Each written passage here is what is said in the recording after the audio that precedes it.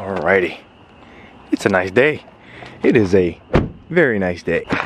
What is up? It's your boy Aing here, bringing to you guys a brand new freaking video, man. So look, listen, today we got a fun one. Today we got an exciting one. Today we've got a banger. I just realized how much my hair is moving in that last clip. I definitely need a haircut right about now. But nonetheless, we're not here to be a beauty channel, although we are looking very, very nice. What we're talking about in today's video is getting my CV axle to stop leaking. Now, if you don't know, my last video, well, not my last video, the video before that was announcing that my CV axle was actually leaking after getting the East Coast gear supply bushing installed. If you haven't seen that video, I don't recommend it. It was a very depressing video, okay? I try not to be depressing on this channel at all, but boys, it got to me. And girls. Oh, the rain's coming down. The rain is coming down.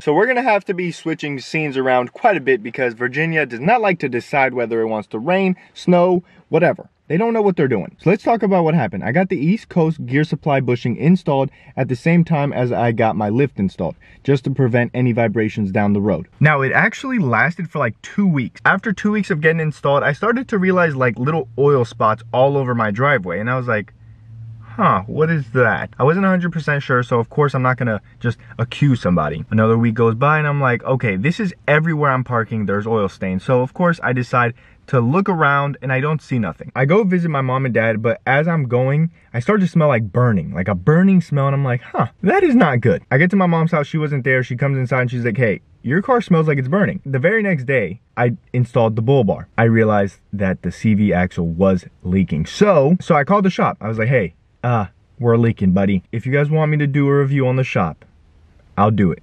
Let me know. I can do it from start to finish, just so you guys know how the process goes. I don't really like to tear anybody down, but if you guys want to know, I will let you know. I'll upload it on a Saturday just so it doesn't get in the way of our normal videos. So that's where we left off on the last video. I left off on, I'm gonna give the shop a call, see what happens then. So I called the shop on a Monday. I didn't get it in until Saturday, but that was my choice because I realized it wasn't leaking too horrendously bad.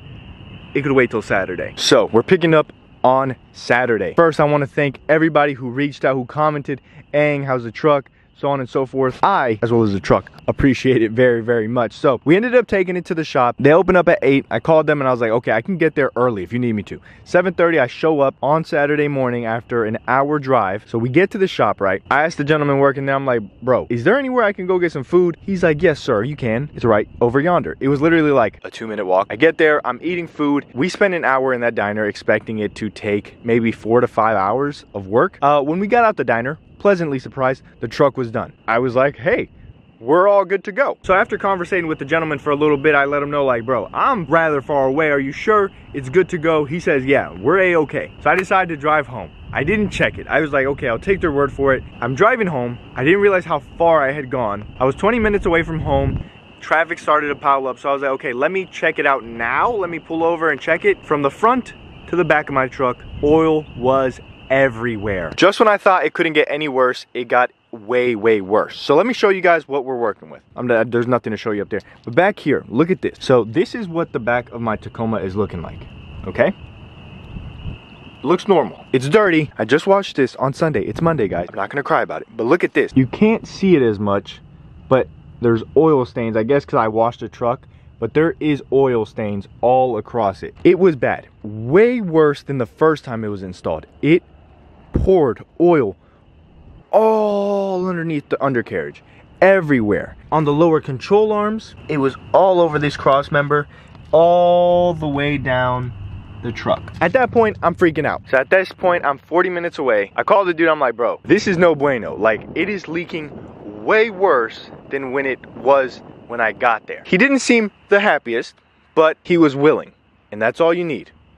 Where there's a will, there's a way. He tells me to bring it in and we get to working. So he takes off the tire, he starts looking, he's like looking at the seal. The seal's placed in there properly from our knowledge, but this is where things get tricky. The seal does not need to go all the way in. It's kind of hard to explain, but I'll do my best. So inside the Tacoma, where the bushing goes, it has to go in this hole. Stop being naughty, my mom watches this channel. Leading into that axle, there's a little groove right here, okay? That groove is thicker just right here than it is in there.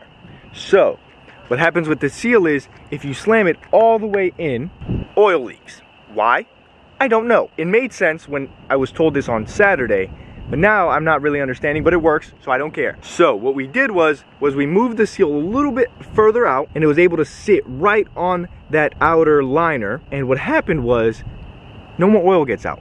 So I'm proud to announce that we are no longer leaking and we're a-okay. So you guys have no idea what I was doing, okay? Friday night, I was looking for forerunners. Friday night, I was looking for shops to re-gear the truck. I was thinking, okay, if the differential is ruined or something, I have to re-gear it. Like, I'm just gonna re-gear it and have a shop take care of it themselves. So I was like, okay, let me look up nitro gears, and I was ready. Like, I was ready to place an order and get them shipped and then just go and get them installed. I was like, okay, I'm gonna buy the Forerunner, strip this down to stock, and then just trade it in, leave it OEM, and whatever. Saturday comes along, we got it taken care of. So that's a very, very big plus. I no longer am gonna re-gear it, not yet. And I also am not buying a Forerunner yet. In that video, there was two things that were concerning me. One was that orange stuff coming out of the differential.